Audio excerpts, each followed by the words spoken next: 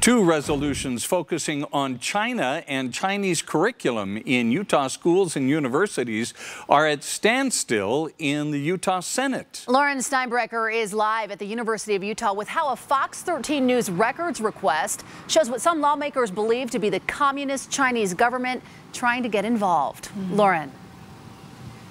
Yeah, Kelly and Bob. So at the front of this, these resolutions seem simple enough, and in fact, even the University of Utah is on board with the one that involves them. But when you dig deeper down, it actually becomes a very complex issue that ties in schools, the economy, and government relations. Both resolutions passed the House with flying colors, but for some reason, they're stalled in the Senate. It's absolutely disgusting what's going on, and it's disturbing. And I think part of being a friend, right, is calling someone out on their crap when it needs to happen. The friend, in this case, the People's Republic of China, run by the Chinese Communist Party. The two resolutions, HJR 8, protecting Utah's institutions of higher education from Chinese Communist Party influence. It would shut down the Confucius Institutes at the University of Utah and Southern Utah University. And HCR 4, condemning the treatment of the Uyghur ethnic community by the Chinese government. There's between 1 and 3 million people that are currently being held in what they call re-education camps, and that has resulted in numerous human rights violations.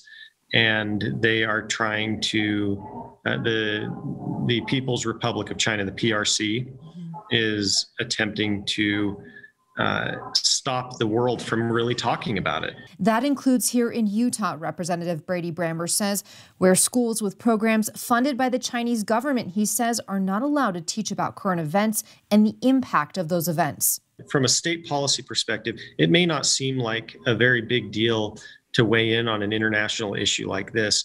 But when you start to see that there is soft power being exerted within our country to stop free speech related to talking about this issue, then it gets to a point where you're saying, well, maybe we should be talking about it. A grammar request filed by Fox 13 shows a text a Utah Chinese immersion teacher sent Representative Brammer saying that the Chinese Communist Party funds their immersion program.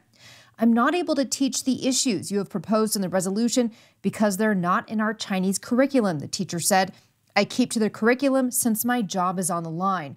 All of the Chinese teachers are supposed to adhere to the same protocol. That grammar request also shows communications that Brammer believes could be coming from the Chinese government to squash the resolutions.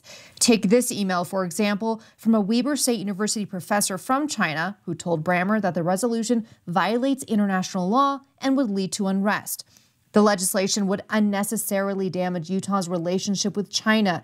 The professor, who described himself as a senior leader in Utah's Chinese community, wrote, "It would be in the best interest of Utah and yourself to abandon the above-mentioned legislation." And so that was interesting to get, citizens in Utah or people in Utah that were reaching out on behalf of the Chinese government to try to stop this from happening. And what kind of relationship do we have if we're not allowed to condemn a massive human rights violation, specifically speaking about their treatment of the Uyghur population? Senate leadership seems to be concerned about that governmental relationship as the resolutions sit stuck without any movement. Senate President J. Stewart Adams said they want to make sure there aren't unintended consequences. We are still two of the biggest economic powers on the planet, United States and China, and we have to find a way to coexist. And how that coexistence happens, I think, is something that Utah needs to play a role in, but I think it needs to be measured as far as what we do. He says they're now reaching out to the World Trade Center to get feedback.